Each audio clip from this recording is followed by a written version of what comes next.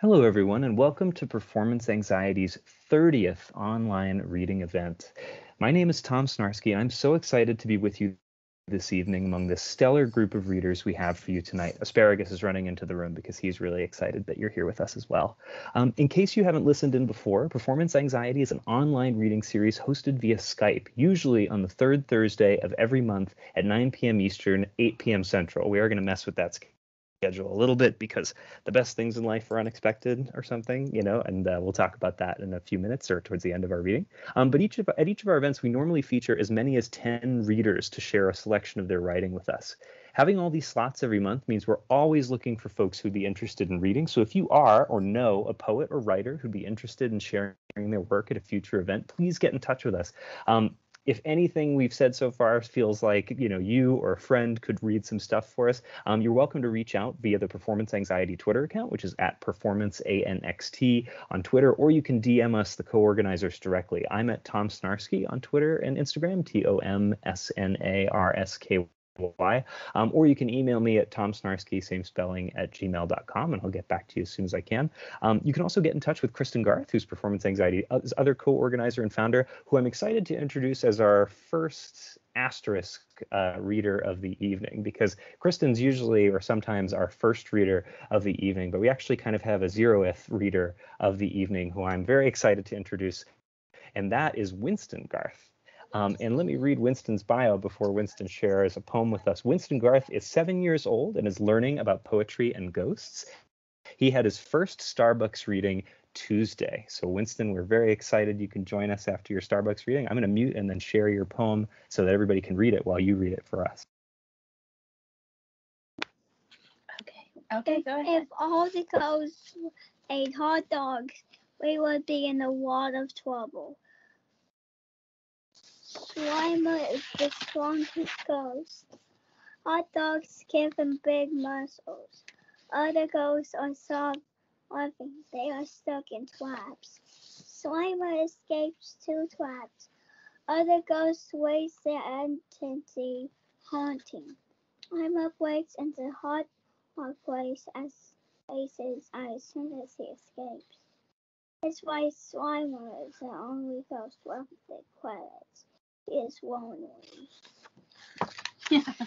Yay! Why am I off to scream? You did a good job. Thank you so much, Winston, for kicking off this 30th Performance Anxiety extravaganza. That again was Winston Garth, who is not only a first-time poet but also an established public poet. Read that poem, I believe, at a Starbucks table to an open audience. Just kind of wanted to share some poetry with them. I think Kristin can elucidate this story a little better than I can, I think. But unfortunately, we're not the premier audience, but it's still a very exciting poem, and we were very, very happy to have Winston be able to share it with us. And in very, very due and appropriate follow-up form, I'm really excited to introduce our first, second, reader of the evening, and that was Kristin Garth, who is helping with the technical end of Winston's reading. And Kristin Garth is a Pushcart Rissling-nominated sonneteer and a Best of the Net 2020 finalist. Her sonnets have stalked journals like Glass, Yes, 521, Luna, and more. She's the author of 23 books of poetry, including Candy Cigarette Woman Child Noir from Hedgehog Poetry Press. You'll hear more about Hedgehog very soon. And Atheist Barbie from Maverick Duck Press. She's the founder of Pink Plastic House, a tiny journal, and co-founder of Performance Anxiety, this very online poetry reading series. So, Kristin, thank you very much for joining us, and feel free to add any details I forgot about the Winston saga. Oh, I think you are muted right this moment, though. For my Pink Plastic House poetry journal, we've been counting down the days to Halloween in poetry, and we started at 91 days, and so it's been a struggle because I don't want to repeat people and whatever. And Winston asked to write a poem for it, and that was his first poem. So anyway, now he wanted to perform it. So that's the story of that. But if you have a poem yourself that you want to send to the poetry countdown, you can send it to pinkplastichouse@gmail.com. And we'll be doing that every day. I'm publishing somebody every day until Halloween. But in the meantime, I am going to be reading today from my own book, which is the newest book, which is The Death of Alice in Wonderland. And it has a lot to do with, I would say, sex and death poetry of aging woman child. And anyway, I'm going to start with a poem that's a Twin Peaks poem that I wrote called Your Father Buys a Pony, But Not for You, for Audrey Horne and Laura Palmer. Girls working at counters often daydream. You clutch a tree-printed sweater, finger, seams, like lines of rough hands. Desire is a scheme. Men buy bad girls' ponies, muffle their screams. Cream-colored creatures you cannot abide. Only soon-to-be dead girls dare to ride. Two tow-headed manes men spot easily in the dark. Death, a pale horse, awaiting anarchy. It makes a female lives in puberty when friends become a father's fantasy. And I'm totally changing up, but I'm just going to read. So, and here, next I'm going to read a poem called Boy with the Head of a Hare. I met a boy with the head of a hare, waistcoat, knee breeches, powder white whiskers that would wiggle in profile, debonair. His white gloved hand twined in mine. Through snickers and stares, we raced through wrought iron gates of the village at dusk. They will tell tales of the two of us, speculating our fate, his anatomy, an imagined love child of ignominy, who might be the gold teeny bunny with strange sapphire eyes, who stalks the gardens of a family I now despise. His ears pivot toward lies as he whisks me into a hole somewhere to love a boy with the head of a hare. And last couple poems I'm going to read are a little bit darker, but the first one's called Your Guilt Glows in Bars Like Plastic Ceiling Stars. Lived through childhood without any physical scars, at least the kind sunshine outlines. But men all see them plain inside of any bar. Skin map of zinc sulfide blacklight stars.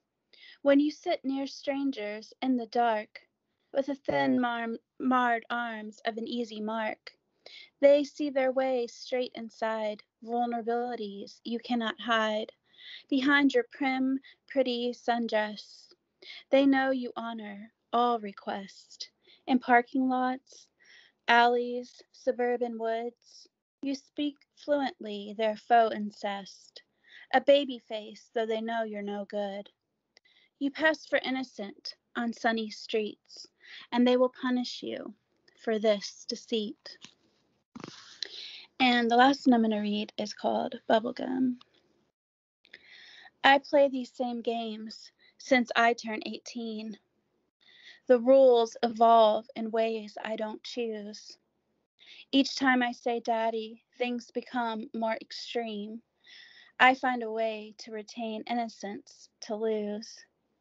I spread my legs for cameras on stage. Still, I cannot look these men in their eyes. My birthday does not reflect my mental age. They call me on apps to make me cry. I hide my pastel knives near my Barbie dolls. Pink walls requested with the reddest of welts. I swallow anything that will keep me small. I suffocate doubt with a tight leather belt. After they come, I pretend to be numb, a hard candy shell over bubblegum. Thank you. Thank you so much. That was Kristin Garth, Performance Anxiety's co-founder and co-organizer, who you can find on Twitter at Lola and Jolie, LOLAANDJOLIE, and you can follow Kristin's many pursuits on her website, which is Kristin Garth, KristinGarth.com. Kristin's involved in lots of amazing projects. There's Pink Plastic House, where you can read Winston's poem, but then there's also, I know that the Twin Peaks anthology just became free online to read as an ebook, so you can read the Twin Peaks poems there. And also Kristin co-edited the Wikipedia project, the Wicker Man tribute, that Daily Drunk did as well, which is also super rad. So there's just lots of amazing stuff. And if, like me, your head is spinning with with Kristin's prolificacy, keep an eye on it at kristingarth.com. So I'm really excited to introduce our next reader, and that is Amy Poague. Amy Poague lives in Iowa and holds an MA in creative writing from Eastern Michigan University. Her work has been nominated for a Pushcart Prize and has appeared in Swim Every Day, Figure One, the Indianapolis Review, Rogue Agent, Stirring, a Literary Collection, and others. She can be found at amypoague.wordpress.com, which is amypoague.wordpress.com, and on Twitter at PoagueAmy. Amy, thank you so much for joining us. I'm really excited to hear the poems you're going to share, and I'll pull them up for everybody to follow along with in just a moment. Thank you so much, Tom. I'm so excited to be a part of this tonight. I'm going to switch over to my poem screen. All of these poems can be found linked from my website, which Tom just mentioned. And I'm just going to get started. There are 5 of them. The first one is called Nightmare, Group Archery Mishap Necessitates Big Ask. Truly, you are a certain height. I am a different height. Also, I am not you. You are a little taller, so I can lean in. For my story, I got arrows stuck in my shoulder. Why wouldn't arrows give me direction? And ran in circles, trying to hide them with my linty cardigan. One of us said our dreams were the right height for each other. One of us said warmly, "You're so me," like it was a comprehensible statement. Somehow I try to avoid needing you, even if I am dreaming, even if there are no stakes to needing. But I didn't have any better ideas, couldn't keep teaching archery or telling tall tales without different hands reaching in, asking what gave me direction to next give me mercy. The next poem is called I Could Work in a Cube This Small in an Office. Pendants dangled in the window, sparkling glass, color in cubes. I needed a new life to give myself a necklace. My office cubicle hung gray against my chest. During the hours, I continued living, tacking up souvenirs, watercolors, sketches of trees, provided a chance I hadn't had yet, making space pleasant. But the watercolors waved and smiled. From there away, wherever they would be happier. The cube of aqua glass and a silver chain were mine before I could find another job. Giving up on deserving a glittering endeavor was the easy part. Okay. Up next is called Pulling Yourself Together is Pseudoscientific. Reconstituting the curling memory of my smallest, youngest hands can feel like a connect the dots with a real pencil problem. Yet a friend describes a healer using energetic stitches, sewing up her own facial wound with invisibly wending love. The concern I have, the world would like me pulled together, provides only suture thread. This enfleshment of all others requests a smile, or else. But my lips are already loosening to fragments inside the paint by numbers of their tremble. Great.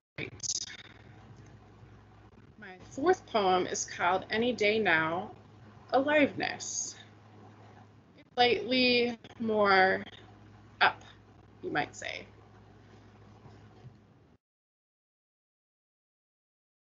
Make sure I have this lined up here. Oops. Oh dear. Sorry, y'all. Okay. Any day now, aliveness. I used to ask, how would a dead person see this desk job?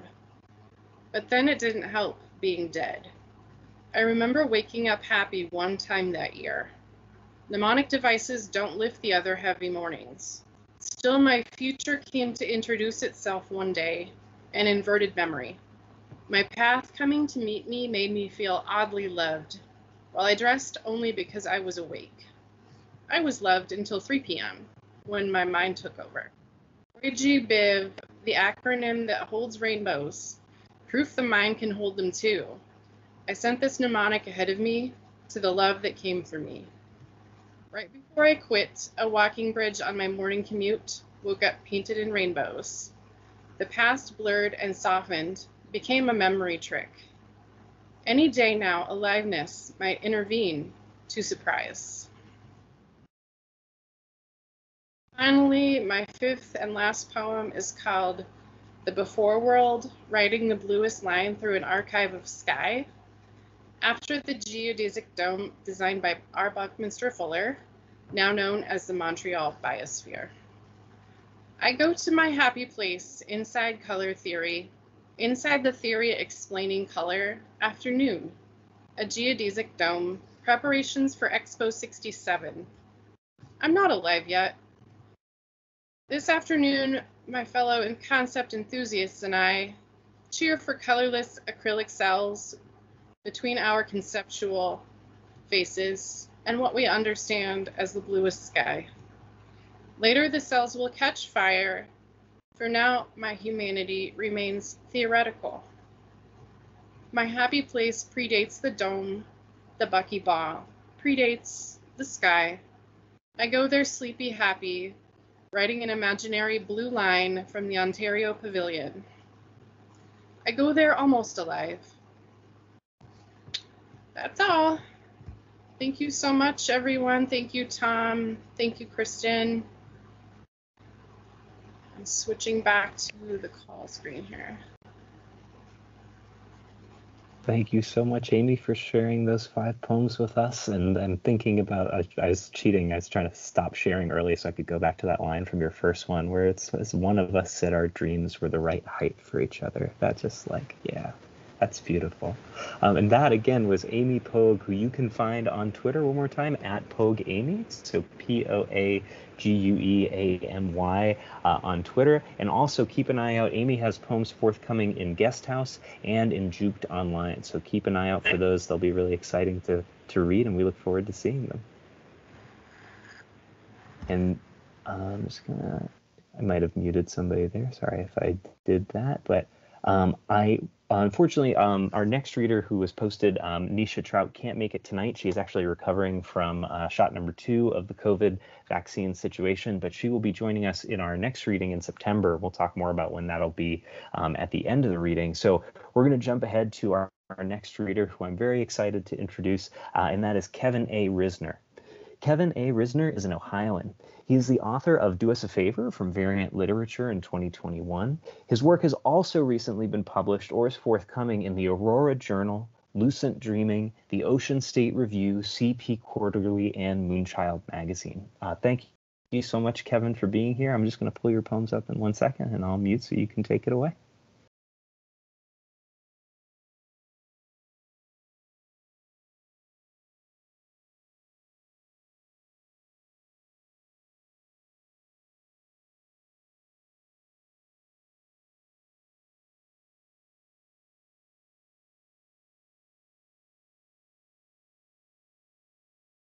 All right, thank you so much.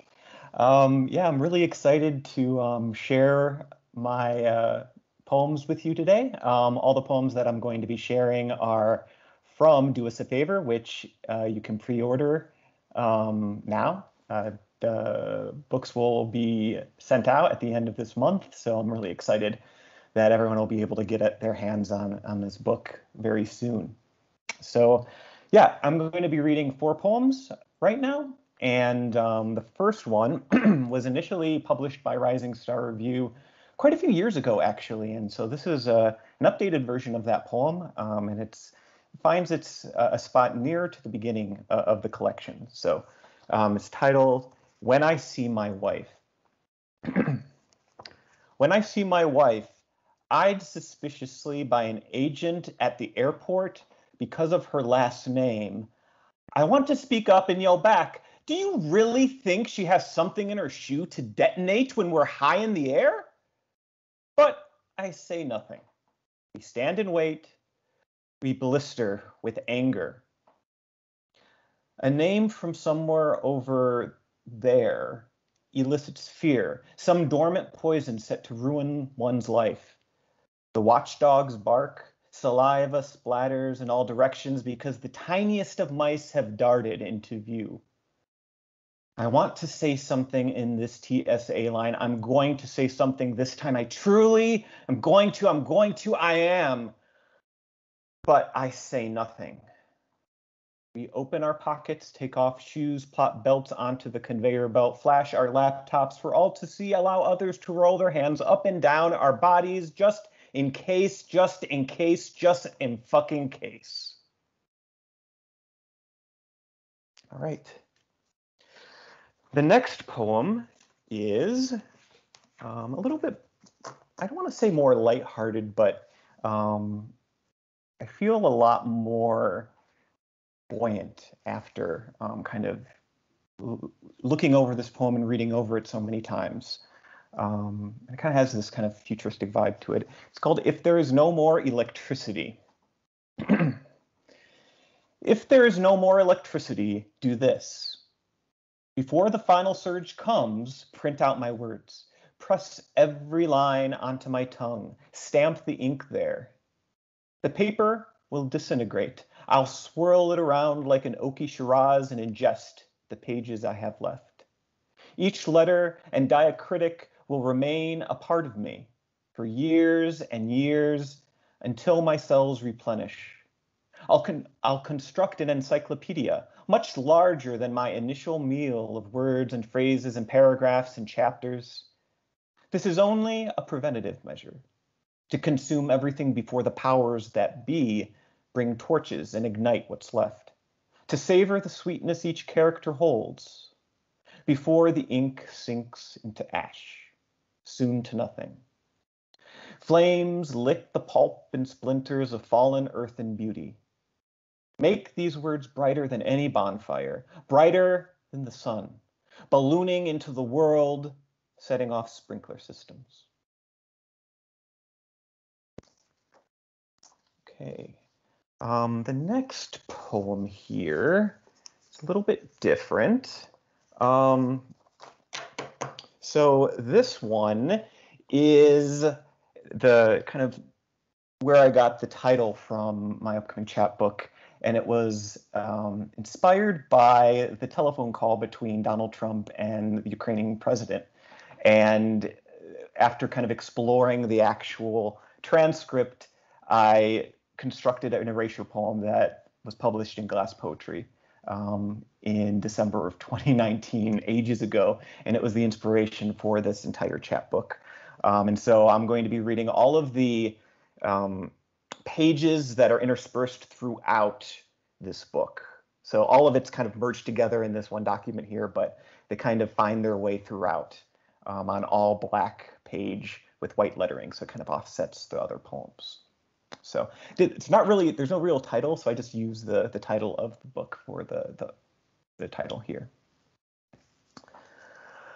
I had an opportunity to learn from you. It is true, these were unique elections.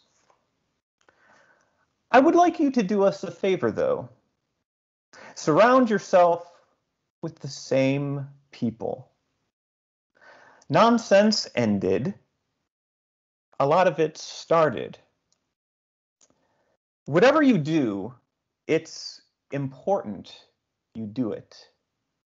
Ready to open a new page. I wanted to reassure you we are friends. A lot of people are talking. Restore honesty. If you have information, it would be very helpful to make sure we administer justice. Thank you for your invitation. The whole world was upset. All right. And my last poem is kind of near the end, and I think it's a really good bookend for this this reading. It's originally published by Perhappened Mag last year. It's one of my favorite poems that I've had published. And there are lyrics from this poem that were from two songs on the National's most recent album, which you can see the title is one of the names of their songs. So yeah, you had your soul with you. Mine hung on the flagpole when the temperature reached 90 degrees for 3 days straight. Again. You have no idea how hard I died when you left. The back seat is lined with towels, dried leaves on the floor, towers of library books I haven't read, never will. Where do passengers go for respite? A seat at the bar with a beer and a glass? To inspect the counter for hidden grime? There's always a recounting of the past decade, a lazy day parade, a sham election. I was in no mood to hear this. Strings of lyrics pausing in the sky, wait for change, that won't come.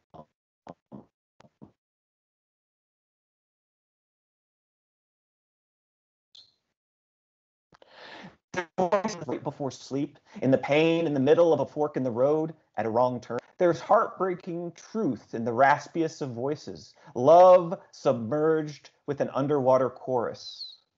Vibrating light emanates from our chests. I gasp as this one song pauses at the bridge. It crawls and peeks over the edge into the river.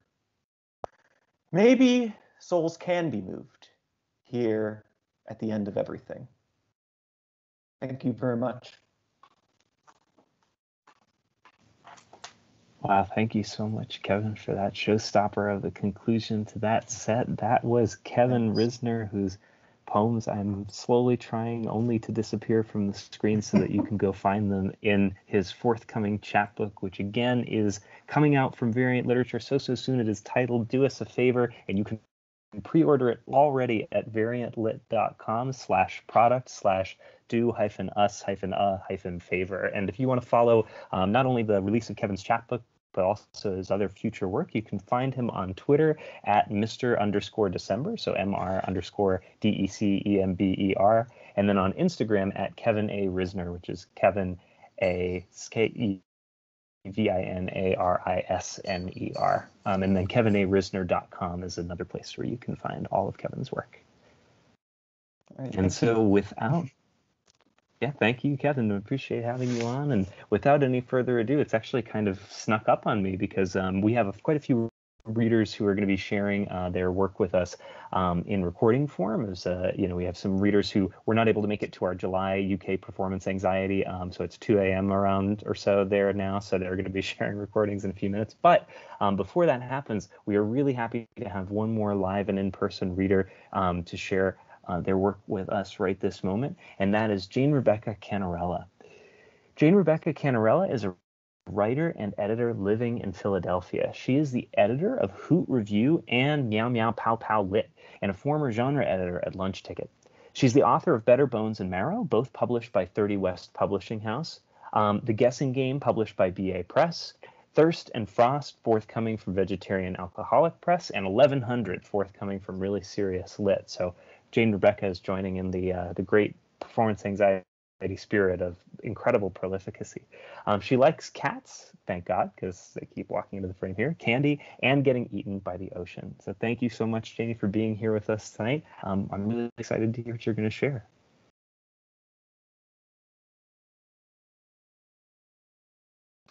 Hey everyone, I am seriously hoping that I'm not lagging, so apologies if I do. So I'm going to be reading a piece I just dropped it into the document like not so long ago, but it's a longer piece. I'm only going to be reading one, and it was originally published in South Broadway Ghost Society. If you haven't heard of them or submitted to them, I suggest you check them out. They're super rad. And it's called For Jay, Who Didn't Get Cable Television Until He Was 13 and Also Thinks I'm Petty. For Jay, who didn't get cable television until he was 13 and also thinks I'm petty, and how I made fun of how he first experienced the joy that comes with cable, like placing melted snow between tart teeth and getting the phantom taste of salt from the sky, or for some truck more likely, but it's cool because it's good anyway. It's the propulsion of quickly falling ice crystals and thunder from the sky that now lives inside him. Anyone can be part of the Earth's outer atmosphere, and this is the closest to becoming a cosmic being that Jay's ever been. And he and I are acting like those two stars in our galaxy who have begun behaving strangely, a cool giant and a relatively hot white dwarf, a stellar corpse.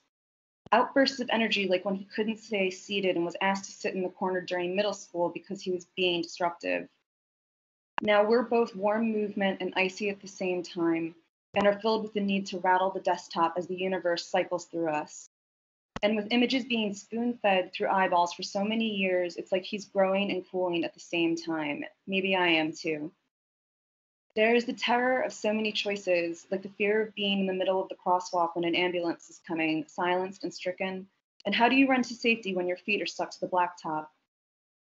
With every fuzzy sound augmented and amplified as animated figures grow and lean, continually expanding, cable television is communicating with the divided sky and directly into every and any TV watcher, but him especially.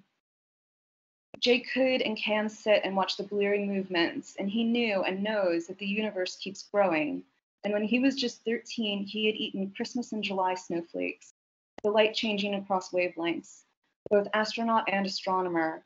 And he got cable, and because of that, parts of him live in solar systems light years away, waiting to fall back to Earth. Thank you, everyone, for having me.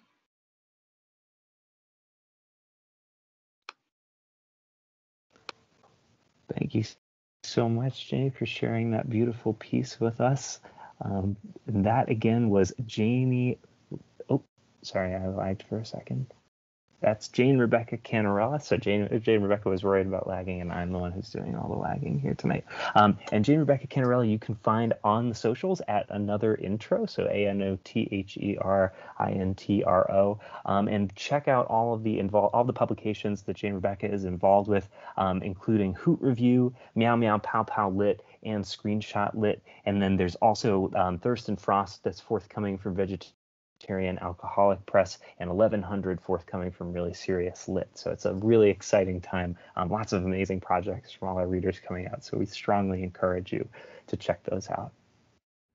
So now I'm excited to transition into the portion of our reading that consists of readers who are contributing via recording. So we had a few readers who couldn't make this particular time. We're in a place where the time zone difference would have been a big leap, or that, we're in the woods and the Wi-Fi is not so good in the woods, as I am learning here.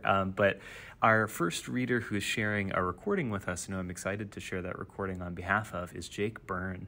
And Jake Byrne is a poet and writer based in Tkaronto. We're very happy to have Jake back, and here is his recording. Hey, Tom, Christy, and everybody else at Performance Anxiety. I am recording this from a cabin with no Wi-Fi in Northern Ontario, Canada. And I'm just came from the gym and have to go to my partner's parents' anniversary dinner. So forgive me for being both sweaty and kind of frazzled. It's really nice to be here. I wish I could be here with you in person, and I will be next month. But it's very nice to be part of Performance Anxiety again. Tom, I've been loving your book. Thank you so much for my copy of it. I'm going to read quickly. Content warnings for my stuff. Lots of gay sex, usually some salty gay language, drug use, mental illness stuff. Okay. I really hope I haven't read this one before. If it is, maybe we can just cut that out. This one is called Saturday Night's All Right for Fisting, and it was in Underblong magazine a couple months ago. Saturday Night's All Right for Fisting. Whatever I did to deserve the Phantom of the Opera, earwormed on my commute to work, I renounce. Locust bean pods rot underfoot, soggy cigarette butts, curtain of cleansing rains, streetlights, the full moon in pavement puddles, trying to consecrate the images in time from the weekend at the bathhouse. So sing for me, angel of music and memory. Ed said he wasn't on the path he saw for himself at 30. The path in which a muscled boy named Ed with cum gutters, the sort of blue eyes many people would die for, if not me, gives me the time of day, gives me his cock, forcefully, into my uvula. That's not the path I saw for myself either, and the price I pay for it is dear. For someone whose early life was organized around unrequited desire, now that I can reach out my desire and be met on its terms by the object of it, my brain is screaming. Can't you see? I am unlovable, unfuckable. Mounting my asshole on a plinth in the bathhouse, throng of men, an arc of lightning chaining through our navels, chemicals singing coloratura in our bodies. This is the desire that others us, but unites us, secure in our desires. One multitude, one purpose. The games we play, the straight world cannot credit for. They do not understand what it means to walk the forking path. How old were you when you first realized that time was just a shadow on a wall? How long have I sat vigil at the altar of the God who comes and promises all the experience that a human life can bear? The only requirement that you surrender yourself utterly to him. Naked, oiled with sweat, drunk on the Maenad's wine, all the witches in the corner disassociating, the whole without me that leads within, the way the world enters it by force, the way I give it up to it, the agape of all my brothers at the orgy, the love of God threatening to Kool-Aid Man through the blasted world and rip all its painted backdrops. Thank you. Hello again. There was a knock at the door. I have another poem. Also, I shouted out Christy, who is Tom's wife, and I meant to shout out Kristin. Hey, Kristin. Sorry. Second poem is called Sigil of the Empty Throne. I took that title from a Magic the Gathering card. Sigil of the Empty Throne. Our intentions do not sprout green from the ground. They are the seeds we plant under a layer of mulch. I cannot say what it is that comes up in spring, after the thaw of rust and stink. Meet me in the dead winter forest, the grove of trees asleep, 9 sticks crossed before your feet. I cannot let you get near to me, and I am lonely. I do not deny it. I cannot deny it, is the line I actually wrote. Who rules o'er all in the wood save sin? Let him in, let him in. Who cares for the roots when the soil grows cold? 9 trees in a ring, bars of a cage for the mind's hands to hold. Where do the plague of grackles go when they're gone? The world turns, and the soil clings on. That's all for tonight. Hope you all have a wonderful time. Looking forward to seeing you next time. See ya on the internet. Love you. Thank you so much, Jake. That was Jake Byrne, Phantom of the Opera, Wink and all. And again, Jake Byrne is a poet and writer based in Tucaranto. You can find Jake's work on Twitter at Jake Byrne Writes, JakeByrnewrites. You can also follow Jake's website, which is www.jakebyrnewrite.es. So jakebyrnewrit.es. Our next reader, who I'm excited to introduce, is one of the readers who couldn't make it to our last Performance Anxiety UK event last month, but we're very happy to have this time, and that is Pratibha Castle. Pratibha Castle is an Irish-born poet living in England. Her award-winning debut pamphlet, A Triptych of Birds and a Few Loose Feathers, from Hedgehog Poetry Press, publishes in 2021. Her work appears in Agenda, Panoply, HU, Blue Nib, and more. Highly in various poetry competitions, she readers regularly on The Poetry Place. So thank you, Pratibha. I'm excited to share the recording of Pratibha's poems in just one moment.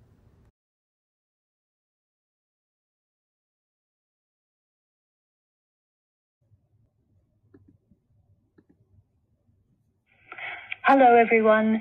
I'm delighted to be reading for you this evening. Many thanks to Tom Snarsky. I'm going to read a couple of poems from my forthcoming award-winning debut pamphlet, A Triptych of Birds and a Few Loose Feathers, published by Hedgehog Poetry Press and coming out shortly. I will also read a couple of new poems. Wild Lass of Kells. She shuffles on the curb outside O'Shaughnessy's, corner of Kelly and Dunleven Road. Her eyes, the colour of Our Lady's veil, scorched bluer by her copper curls. On the lookout for the da. Her task of a Friday night, to wheedle the wages off of him before he sets out on the lash. Glad of a break from the chores, socks like a flock of crows forever jostling, hand-me-down frocks in need of hems, pants snagged on barbed wire, nails atop of farmers' walls and fences. Herself, the first-born of a baker's dozen, endless mopping up of spats, snail snots, scabby porridge pots. Licks of laughter, yellow light, sidle out the gaping door into the night, let out by culchies on their shuffle to the bar. Aegis with purple slurs for eyes, glances tossed her way, collection plate, clink of small change at Sunday Mass. The odd time a flash of lust, the most times shame. A rare smile to build her up. Sure, aren't you a dote now, Delia, looking out for your mammy? God bless yourself. Eyes cast down, pious daughter of the Virgin, Lord love the child, in her wilting dress, miraculous blue medal clipped to the chest of her tatty cardigan. An occasion of sin, to be sure, Slovenes might take advantage of. Till she glances up. That glare, brazen as hell's fires, from the child of Mary of the Scry Eye, seventh daughter of a seventh son, flame hex of a wild blood tinker, skipping off home to a last scald of the pot, wedge of soda fall, thick with dripping.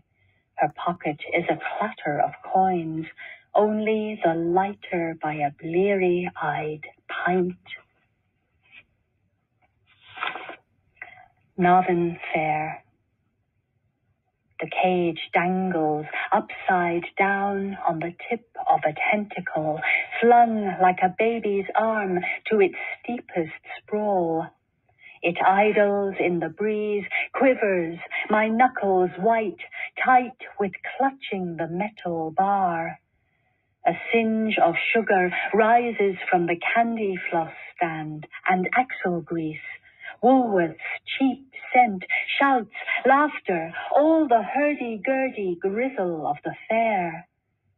I breathe like sipping water in a drought, barely enough to keep me conscious, lest falling into a belly-bloating whale, I loose my grip. How might it be to slip, soar, a swift inscribing secrets, or the blood clot that might have been you, slipping out from between my legs, to slump akimbo, a crooked star glinting in the churned-up mud, essence seeping through jellyfish skin. My fingers tire, begin to fail, open, but the engine judders back to life.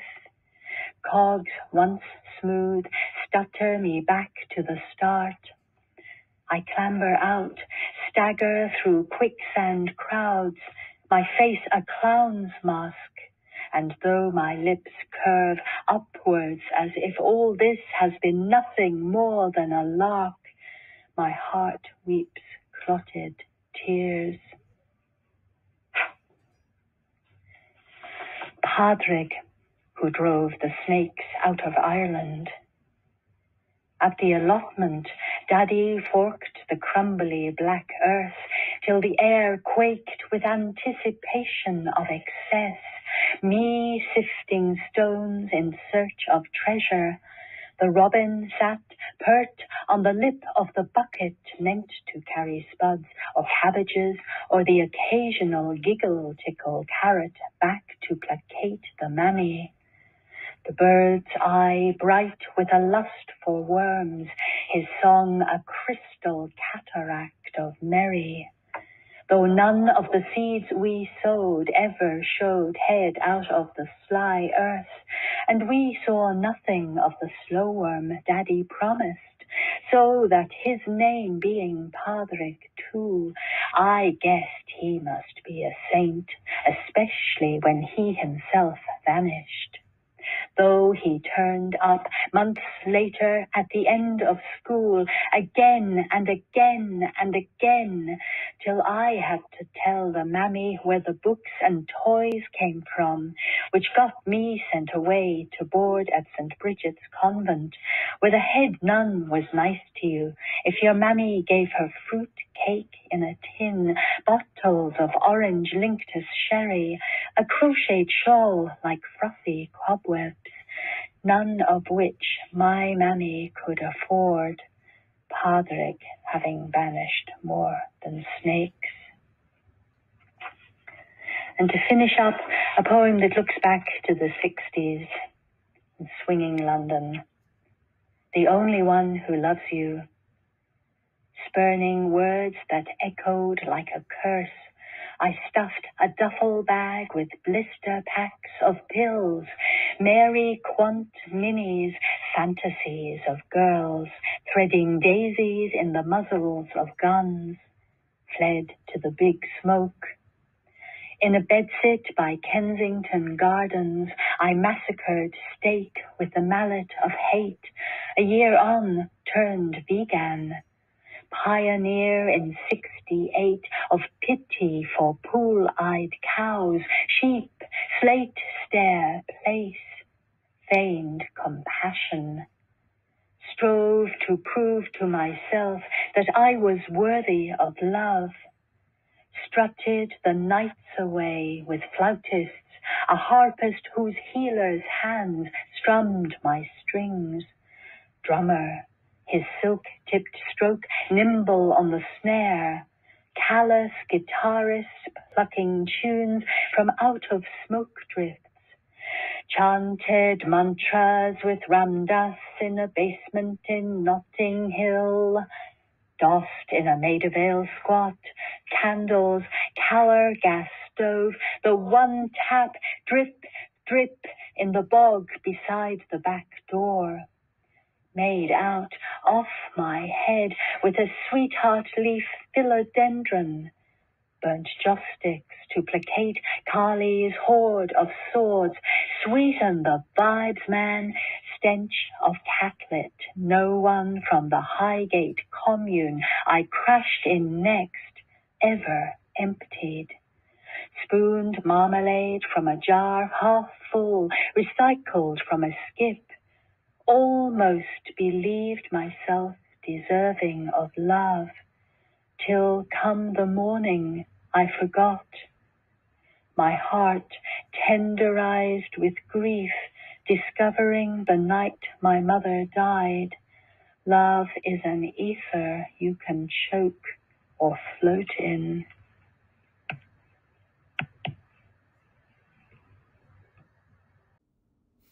Wow, almost believed myself deserving of love till come the morning I forgot.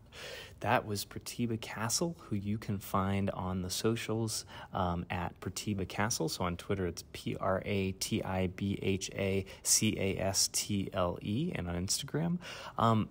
Check out Pratibha's forthcoming award-winning debut pamphlet that is a triptych of birds and a few loose feathers from Hedgehog Poetry Press in 2021. You can find Pratibha guesting on Meet the Poet as well, and you can keep track of all Pratibha's awesome poetry exploits at pratibhacastlepoetry.wordpress.com, PRATIBHACASTLE poetry.wordpress.com. And our very last reader also joining us via recording this evening, a poet I've admired for a long time, that is Maria Sledmere. And Maria Sledmere lives in Glasgow, Scotland. She's editor-in-chief of Spam Press and a member of A&E Collective. Her debut collection, The Luna Erratum, is forthcoming from Dostoevsky Wannabe, and I'm so excited for it. Maria is going to take it away in just one moment.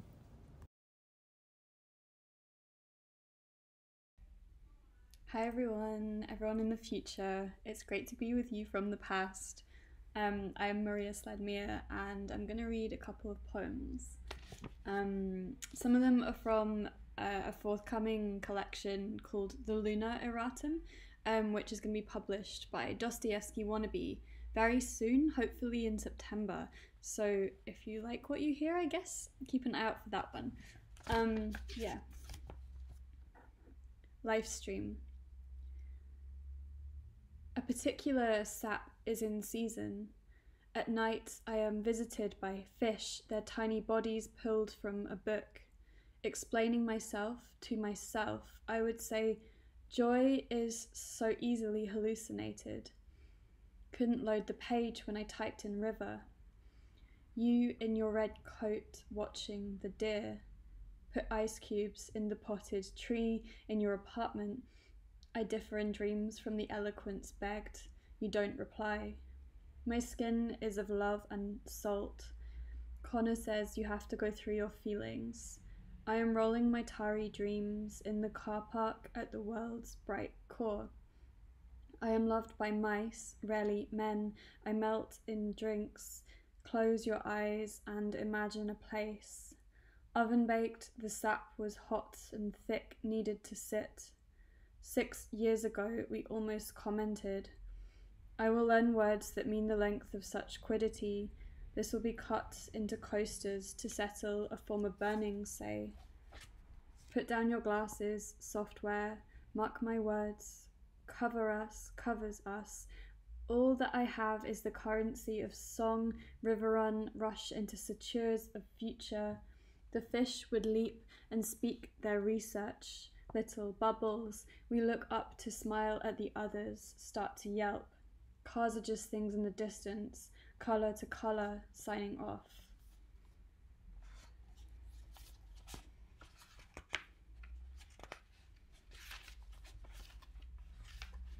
Thank you to Tom for having me.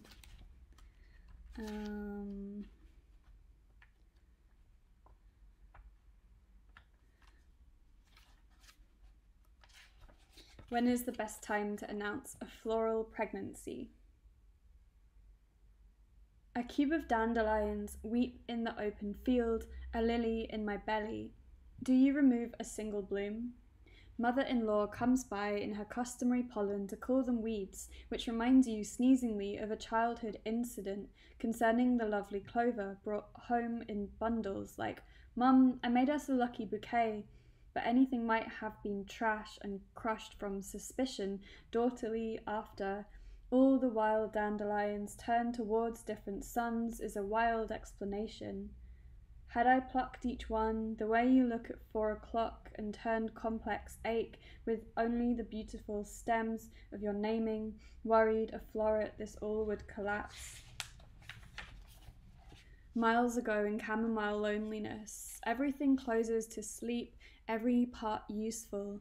A catalogue of white flowering Japanese dandelion, endangered Californian dandelion, northern dandelion, Turkish dandelion, Russian dandelion, which produces rubber, red seeded dandelion, Korean dandelion, common dandelion, found in many forms, the rare dandelion of St. Kilda. Will I ever go there? Endemic to the area is also insomnia. Having assembled for you this sculpture, weeping, milky latex, vomit, a thought, called up lion's tooth care or piss a bed yellows, every year Americans spend millions on lawn pesticides to have uniform lawns of non-native grasses, an effort which uses 30% of the water supply. Here are some useful facts.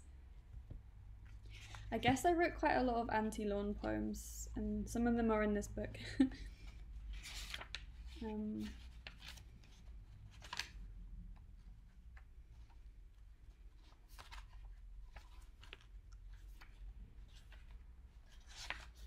The problem with indigo. The sky is a textile conglomerate. We bit a hole in the economic donut. At any moment, dreaming element or electrical storm of the movie, all the troposphere sewn to my tongue. Imagine if carbon came as soft serve. One of the ghosts was a polar thought and tasted of lyric. It split down the middle with cream, and the earth was inside, like the stone of a peach. Felt little buds in the cells of my blood. Exhalations of cloud vines anywhere. I wanted to pass a more decorative energy, and I wanted to sleep forever until everything we did was undone as it was, milking computer with the moon. Its iris became a rose in your eye and looped back into phantosmia, sequined the dark with notes of underripe banana, bergamot and petrichor, curing diacritics for breakfast, varnish, cash, the last of our futures scented. How to live now without drying the ice after party, towards which our bus heaved, likeness tussocks, a snog of lost solarity. I wanted to enter with sincerity my hundreds and thousands, the M8 bridge to nowhere. So that's enough of Luna. This is from a pamphlet that came out last year called Chlorophilia, and the poem is called Glitch Meridian.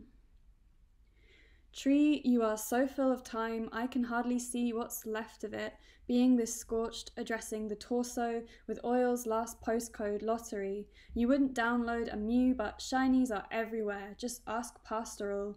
Friday I check the news, Friday I feel this is love, but how would I know when the glass is the glass between us? All laudable scaffold, the world had died outside the world because of the weather, blown sideways to such futures, and a poem begins with this inching through air with my sherbet detritus, trying to reach the luminous egress of hours erected, clicked to a locked conundrum. It's like, yeah, I already said you are so full of time, and the blush insufflation of your sap is prime solution, lowest zero in a blossom of jewelries. I want this to be natural, comfortable, sporadic. Whatever you want to open with, adore you, adornment. Resist this spatial discrepancy, exists to make leaf with me.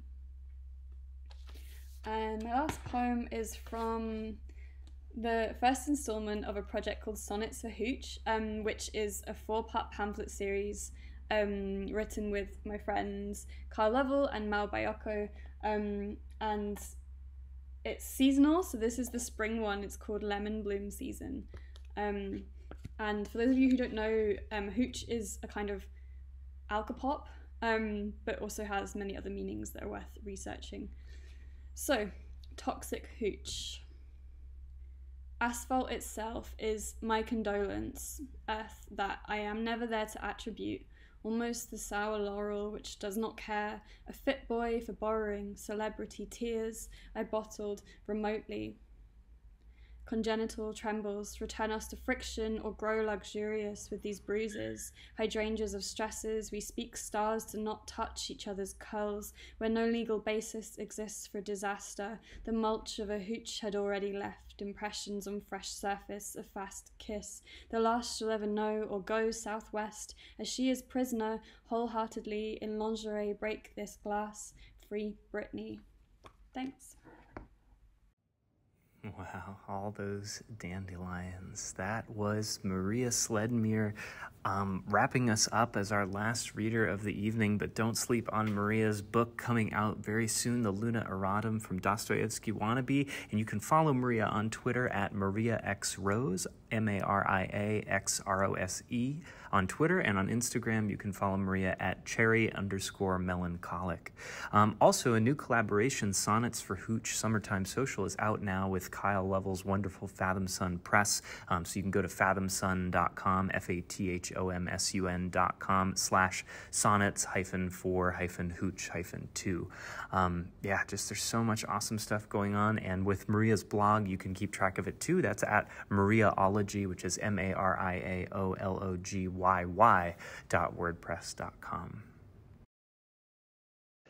So with that, and sadly, we have come to the conclusion of our reading for August of 2021, which was our 30th performance anxiety reading of all time, which is really exciting for us 2 years and a couple months into this series. It's been amazing to hear all of these incredible readers, and we just want to end by making a couple of quick remarks. So on the first hand, thank you so much to our readers and contributors live and remotely for giving us, the space to hear your work and get to know it. It's no small feat to get to read these poems live and so beautifully as you did, or make those recordings and share those with us. And also to thank our listeners, who many of whom I hope might be listening with like a sheaf of new poems close at hand, or chapbook draft they're working on or something. So if that's you and you would like to consider dropping us a line, remember we are at PerformanceANXT on Twitter, or you can just email me, tomsnarsky@gmail.com. We would love to have you at a future reading. Our next reading, we normally have our readings on the third Thursday of every month, but as it happens, that will be the weekend that my sister is getting married in September. So I will be in Oklahoma officiating that wedding, which I'm very nervous about. So I will have performance anxiety about that, but I won't have performance anxiety about performance anxiety until the following week. That will be our next reading event on September 23rd. And we're really excited. We do have a few folks who weren't able to make it tonight, but will be joining us then. And we're always just pumped for continuing, 31 and beyond. And I don't want to totally end on a note that takes away from the joy that our readers have shared, but I do want to end with a brief moment of remembrance. Our last recording that you heard from Maria Sledmere, a Glaswegian poet, today, unfortunately, was the day that our friend and poet Callie Gardner was laid to rest in the UK. So Callie is an amazing, amazing poet, and to remember Callie and to remember what the work they've done for the poetry community, the incredible poems that they've written, I'm going to wrap us up and play us out tonight with a poem by Callie called Love and Rage and Rage. And I'll share a link with our video description to the anthology where you can read this poem as well. Love and rage and rage. 1. Waiting unbecalmed, I assist in tempestuous attentiveness. I work at the mailbox and see how we are here for the manipulation, the impression made with certain forbidden sharps. I open the hatch, look down. Something shouts back your worst contributions. It moves slowly, yet unpredictably, with painful skin. Would I sew scarless hands on? I especially miss them today, in this t-shirt weather of midwinter spring. And the data that has built up beneath us is subtle and perilous. Surrounds sound more like a sweet loss. And those it does not break, it just kills utterly. And I think a lot like, what if that were me? I need a new location, acquaintance. I will no longer be answering emails at this address, and I need new words for all my feelings because I need a new pronoun for this, were misused.